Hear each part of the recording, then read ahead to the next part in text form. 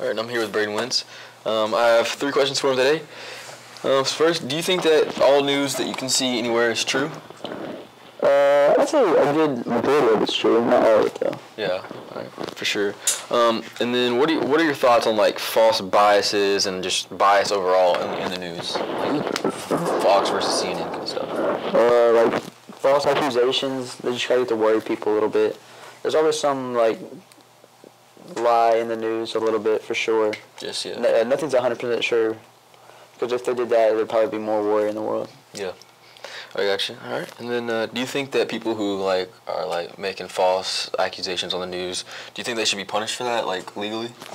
Well, it's kind of just the whole job is just like reporting, so they definitely have to put a little spice to it. Yeah. So sometimes like wearing them could be a good thing. It'll get them to come back, which is like more viewers and ratings and stuff. Maybe to like an extent. Yeah, but ruining like the nation as a whole is just not good. Yeah. But, like they need that for their business. Mm-hmm. Yeah, for sure. I'm here with President Jaden Allen.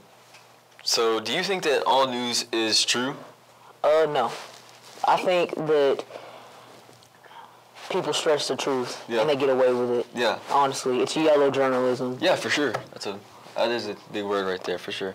Do you think that there are like false biases in the news, like where maybe like CNN versus Fox News, different sides of like political parties? Maybe? Yes. I think that people tend to lean a certain way and they'll agree with somebody based off of where they fall under.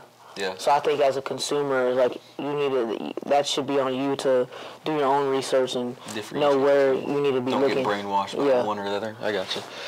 All right, and then for those people that are like on the news and stuff and making these false news, do you think they should be like legally punished?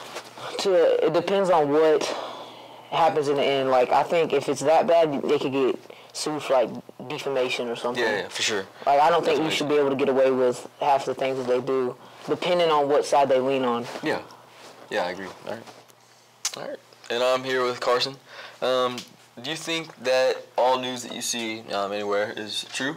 Absolutely not. Absolutely not. I mean, I feel like you got different news anchors just trying to compete for one side or the other.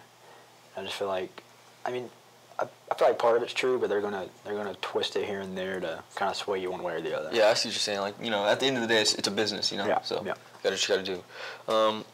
So do you think that there are like biases in our news, between different political parties or just for views? sure.